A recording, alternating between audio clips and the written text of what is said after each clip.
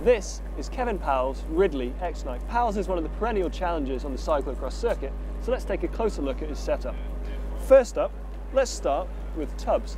He is running Dugast 32mm Rhinos, which are the go-to tub for slippy, wet conditions for nearly every cross rider.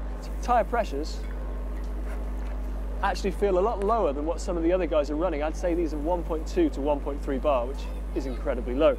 Wheels, he's got fast forward, medium depth rims. These are really good for slicing through any kind of ruts in the mud and the sand.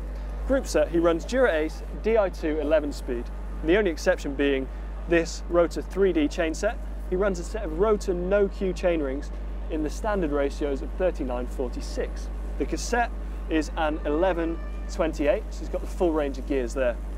Actually, unusually, Pauwels is using the newer brand of Shimano XTR pedals, which aren't so favoured by cross riders because they lack a little bit of mud clearance compared to the lower models that Shimano offer. Taking a look at Pauwels' position, he runs a pretty flat setup. There's not a huge saddle to bar drop there, so pretty kind of comfortable for putting the power down over bumpy surfaces and really good for bike handling too.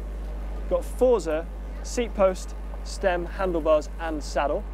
The bars are maybe 42 centimeters, we think, so pretty standard road setup, but Pauwels isn't the biggest guy, so probably fits him just right. Finally, he's running Shimano's own brand cantilever brakes.